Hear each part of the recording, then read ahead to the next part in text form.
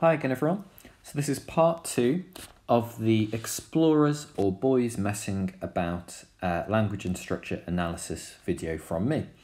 The first thing to mention is that this is the second time I'm recording this bit, so apologies if it doesn't sound as enthusiastic as it could. I've already done this once today, didn't save for some reason.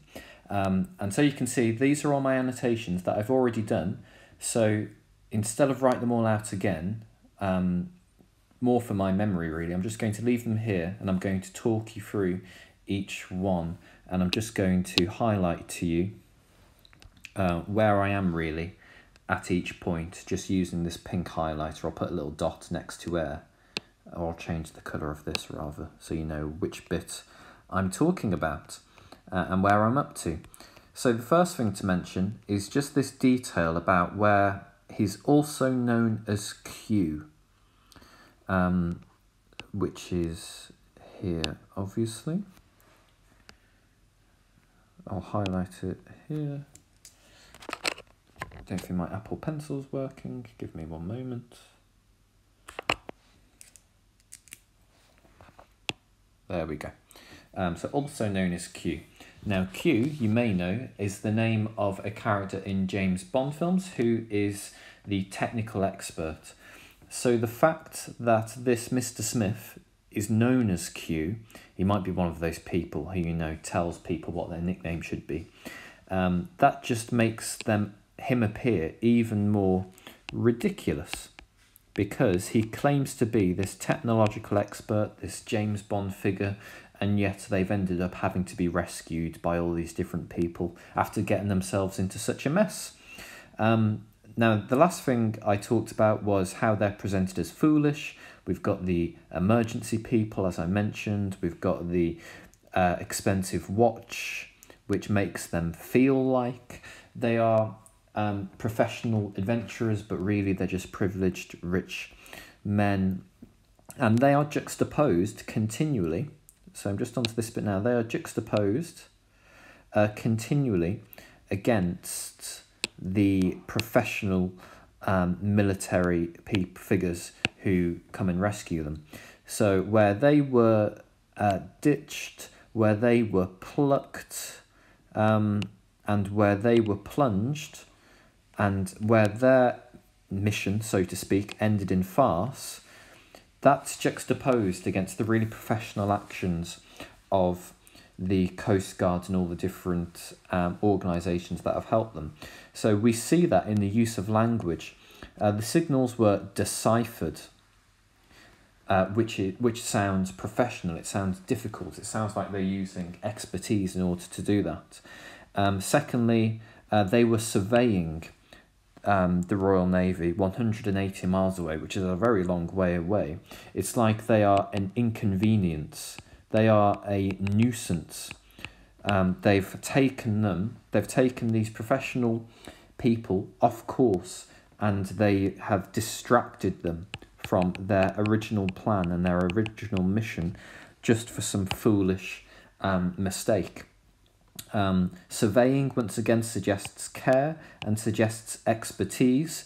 They had to begin steaming towards the scene, so they had to move really quickly and really purposefully in order to rescue them. And the other use of language, they dispatched. So they didn't just send, but that dispatched is like official military language, which once again presents the military as much more professional, much more experienced, much more prepared for these situations than these two men. So we have, as I said, that juxtaposition working between the two things. And we've got the two Lynx helicopters. Now, I don't know too much about helicopters, but that's in juxtaposition to their helicopter with one, where was it, their single engine, quite small helicopter, which wasn't fit for this mission. They dispatched the proper helicopters, the two Lynx helicopters, which makes them appear even more foolish. So the military are equipped, they're using appropriate equipment and vehicles, and that's juxtaposed against this single engine helicopter in order to make them appear inferior and ill prepared. Okay, the next things I've highlighted are the Structurally, the writer brings in opinions from experts, and this is done once again to contrast and be juxtaposed against the two men who got themselves in this particular situation. So we've got another expert, contrasts the explorers. He says it's nothing short of a miracle that they had survived, and that word survived structured at the end of the paragraph, so it gives us a moment to reflect on it and emphasises it.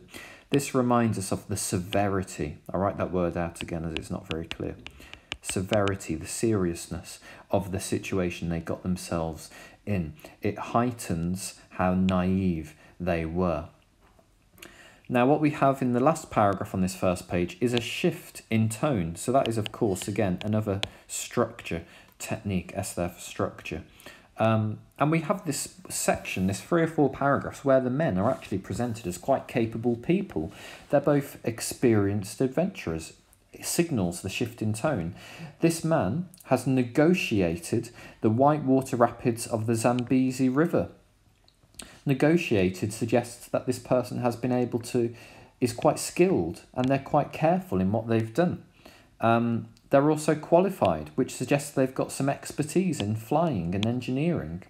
Now, one use of language that casts doubt on the skill of these people is this word here, claims. Now, Mr. Smith claims to have been flying since the age of 5.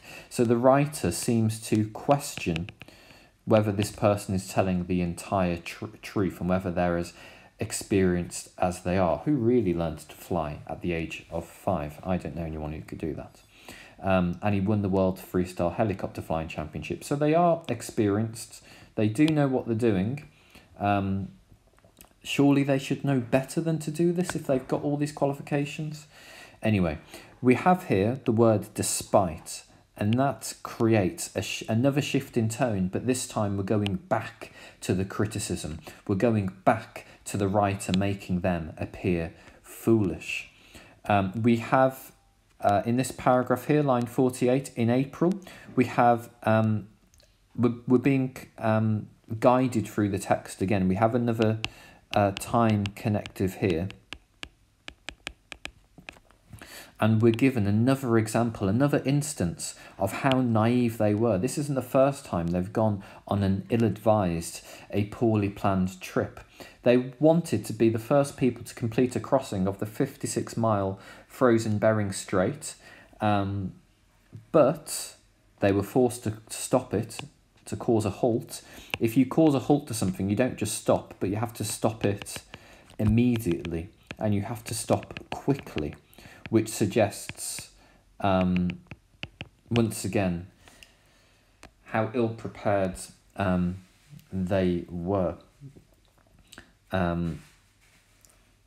So the next paragraph, we learn how these people wanted to do this mission between the US and Russia because they wanted to prove how good relations between the East and West had become. Now, imagine this. These two men want to demonstrate, they want to prove how united Russia and the United States, Britain, are. So after 40, 50, 60 years of suspicion, of spying, of poisoning, they think they are the two men that are going to unite these two conflicting nations that were embroiled in the Cold War.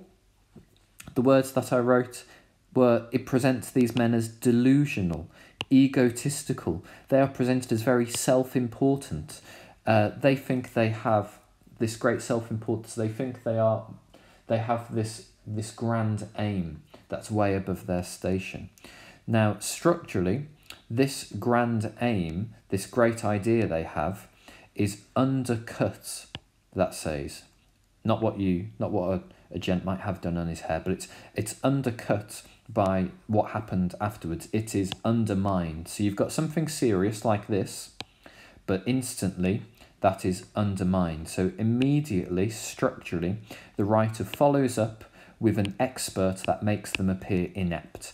So initially, they have this grand aim, but straight away it makes them appear really foolish to have this grand aim, because we're presented with an expert opinion that makes them sound silly for having a go at doing that. This person, this expert, Gunter Endres, who's an editor of Jane's Helicopter Markets and Systems, so he knows what he's talking about, says they were pushing it to the maximum with this helicopter. So that suggests, the verb pushing suggests they're naive, they're foolish, they're inexperienced, they're taking risks, and they are reckless. They are pushing something that's not ready, that's not equipped to do that. So they're being very reckless and not being careful with pushing that helicopter too far. You'll see here we have repetition of experts questioning them. We saw that phrase on the first page. The wisdom of the team's latest adventure was questioned by. That repetition of the word wisdom suggests that it heightens and emphasises their lack of wisdom. The more their wisdom is questioned, the less wise these two men are appearing. Then the next paragraph, line 60, the writer says they have a spokesman. Now, a spokesman, rather than speaking for themselves, also makes them appear really privileged, grand, important. But this has the opposite effect. This doesn't make me think that they are important. It makes them appear even more foolish. And that's because they say they did not even know what had gone wrong. They don't even have the expertise to reflect on what had happened. The flying conditions had been excellent. They say it wasn't their fault. The flying conditions were excellent. I think that makes them look even more foolish, because even in excellent conditions, they couldn't make their mission successful. So that word there, that inclusion of the direct quotation excellent, uses their own words against them and makes them appear even more foolish. Next paragraph. The Minister of Defence said the taxpayer would pick up the bill. Now, I think this is a structure point. I think the writer, imagine they're sitting in the Guardian London office at King's Cross, they're writing this article to go in the paper the next day. They think, now where am I going to include the fact the taxpayer will foot the bill? Well, I want to really emphasise that it's the taxpayer who will have to make up for these people's mistakes and pay up to £100,000, a waste of money, frankly, because these people had ideas above their station, thought they were in a new Indiana Jones movie, and then undertook this great mission.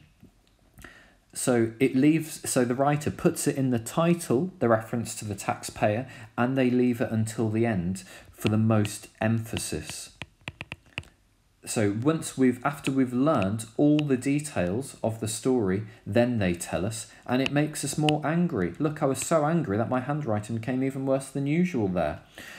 And the spokesperson said, for the Ministry of Defence this time, it was highly unlikely. So that heightens and emphasises just how reckless these people were and how much of a waste this mission was. What a waste of money it was.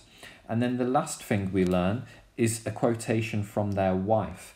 And whenever all the last sentences we have in these extracts, they always emphasise something. They're the last sentence for a reason. That's the last thing the writer wants us to remember about this story. They purposefully include this humorous quotation last. The wife of one of the explorers, or explorers in inverted commas, says they'll probably have their bottoms kicked and be sent home the long way. Now, this just makes the explorers be presented as naughty children. They are presented not as serious men, but they're presented as juvenile, infantile, immature. So structurally, the writer ends the article by reinforcing the message and the idea that these men are all of these things, that they are immature and they're not careful enough and they're not taking their decisions seriously enough. So that's the second half. Now, you'll probably, if you're asked to write about this text for question 4 on the examination, you'll probably be asked to consider how the writer presents their thoughts and feelings about the explorers, or you might be asked to explain how the writer has presented the explorers. If you have the latter, how the writer has presented the explorers, then here are some words I want you to make sure you've got written down. Lots of them I've obviously already used in my explanation of the article, but these men are presented as foolish, and you could easily pick out 2 or 3 quotations to prove that. They are naive, they are inept, they are juvenile, they're childish, they're immature, they're careless, they're inexperienced, they're reckless, they're dangerous. Furthermore, they are selfish. They've put themselves at risk, almost caused a tragedy, and then they've got all these different military outfits to have to help them. They are privileged, they're wealthy, they've got a spokesman, and they went helicoptering for 3 months, and they've got this expensive watch. They are wasteful of public resources. They are delusional. They think they are these adventure heroes when actually they're too inexperienced in the grand scheme of things explorers. They are egotistical in their aims. They think they can show how Russia and the West have been united when that's not the case. The writer's feelings, this writer is angry towards these men. He is biased against them. There's a sense of frustration that the taxpayer will have to pay for this adventure. But it's not always serious. The writer presents them in a comical way. We see that at the end, where they're naughty school children having their bottoms kicked, for example. The writer pokes fun at them by questioning their wisdom, by using phrases like plucked and plunged. And the writer basically is mocking these men, sometimes even using their own words against them there. Okay, folks, so there's part 2, second time around for me, of this video series on explorers or boys messing about. I hope that makes sense. Again, it's not the most descriptive and interesting language and structure-wise of texts that we've looked at, but as you can see, there's lots of these little words that we can really zoom in on and comment on, and there's some really good structure techniques in terms of how the writer has ordered the text, and also in terms of how the writer has guided us through it with their time adverbials, with their connectives, and also how they've decided what information to leave to the end. That has an additional impact on the reader as well. So well done for following that along. Hopefully you've got really good annotations for that. Hope it makes sense, and I'll be seeing hopefully some of you next week for a